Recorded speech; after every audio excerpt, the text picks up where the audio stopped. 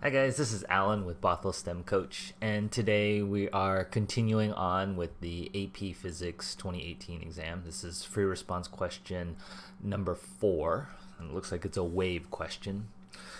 So let's see, we have a traverse wave travels to the right along a string. Two dots have been painted on the string in the diagram below. The dots are labeled P and Q.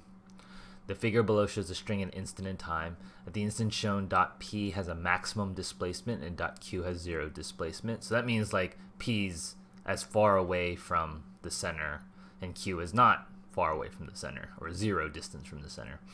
At each of the dots P and Q, draw an arrow indicating the direction of the instantaneous velocity of that dot. If the dot has either 0 velocity, write V equals 0 next to the dot. Okay, so this is going to be going, if the wave's going up, then what P is going to do, P can't move, like the rope isn't moving sideways. They can only go up and down, right? That's kind of how a wave works.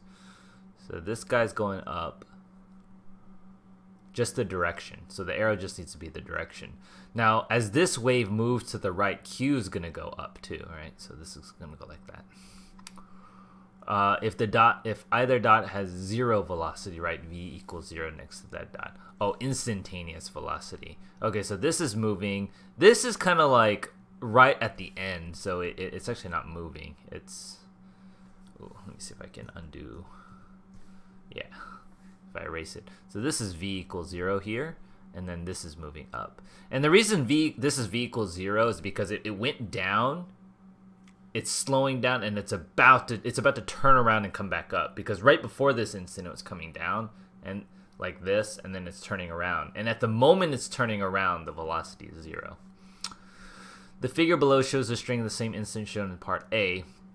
At each of the dots P and Q, draw an arrow indicating the direction of instantaneous acceleration of that dot. If either dot has okay, so in this case, this is the acceleration, because it's starting to pull upward. This is like oscillations. It's starting to point upward, and that's what, while the velocity is 0, it's going to start going that way. Here, velocities hit a maximum because it's going as fast as it's going, and then it's going to start like slowing down, going upward. So actually, A equals 0 right at this point, because the acceleration is going from downward to upward, so it's switching right at that point.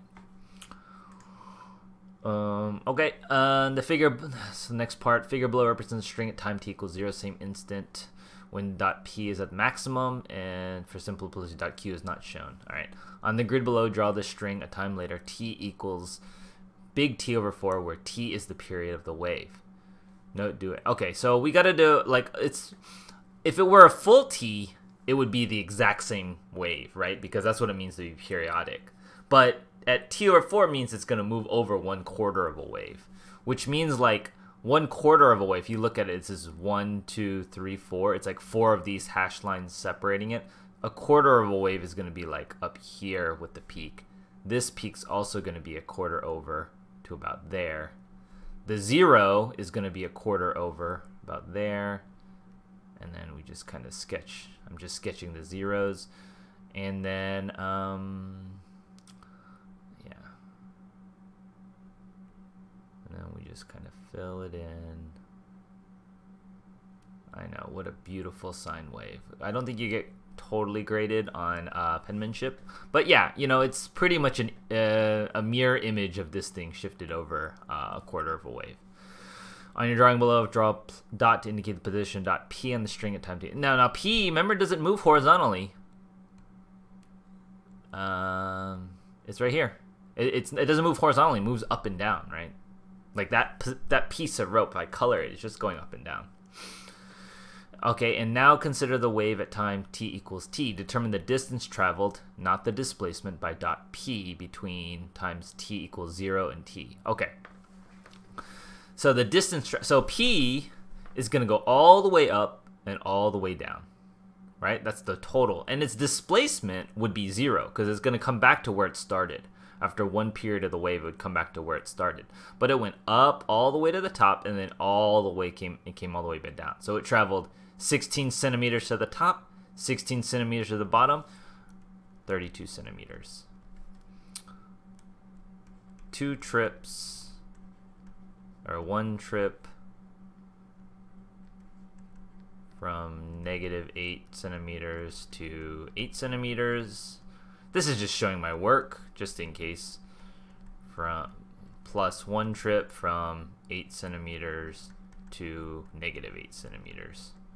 Round trip. 0 displacement, but 32 centimeters distance travel. Okay, let's take a look at the scoring guidelines. Question 4. Correct. Oh, their picture is so much prettier than mine, but yes, we have the right thing. P is right at the 0. Curve shifted right by 1/4 of a wavelength. For point P is at the original position. Okay, yep. 1 point for correct numerical answer. 32 centimeters. I didn't have to show any work, just as long as it was 32 centimeters. So, yeah. All right. Thanks, and please leave a comment, like, or subscribe if you want to see more videos, or if you enjoyed it. And I will talk to you guys next time. I think we have one more free response question. Thanks. Bye.